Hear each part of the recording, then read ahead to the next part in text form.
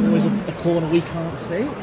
Joe Wilson steps up, delivers in low, helped on by Neil Bishop to the edge of the area. Wollerton strikes, it's in! Trinity have the lead. Wollerton, crisp strike from 20 yards, opens the scoring. South Shields 0, games 21. What a finish that is from Alex Wollerton. What are we in? 5th minute. I mean, I'll tell you what though, the corner, I don't know if they meant that or it was a poor corner. Bishop's touch at the near post was absolutely brilliant. To just flick it back out towards Wollerton on the edge of that box. That is a brilliant finish. Brilliant. And what the games for Trinity this season never do when they lead, Rob. Don't go on to lose. Well, but I don't want to say that with 85 to play. You mentioned it all the way here. Yeah, but when you're commentating, it's called a commentator's curse, isn't it?